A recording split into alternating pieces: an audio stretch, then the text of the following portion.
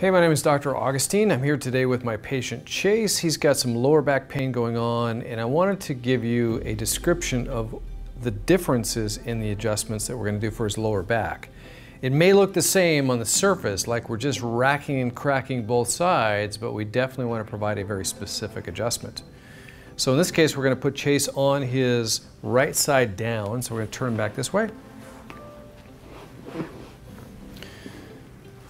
Good. So this side is going to be for his sacrum, because his sacrum's kind of jammed up.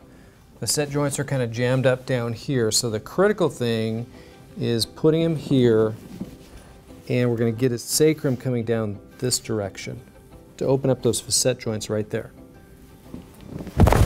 Ooh. Perfect. So now we're going to put him on the other side.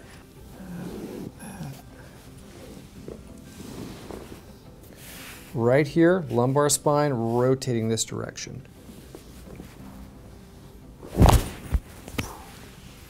Nice.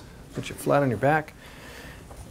So Chase has a little bit of stress and tension, so we're going to actually get his mid-back adjusted as well.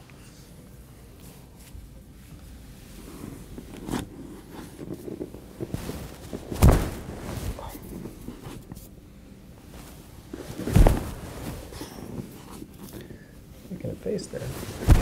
Oh, no. Nice. All right, let's stand you up, see how you feel. A lot more loose. It's got to feel better. Oh yeah, definitely. So today we adjusted Chase's lower back. We did several different things. We actually adjusted his sacrum when he was laying on his right side down, facing me this direction. And his sacrum move was, it's sort of a downward movement. Beautiful move in his facet joints, just opened up, took pressure off of his lumbar spine, as well as the nerve roots and the facet joints.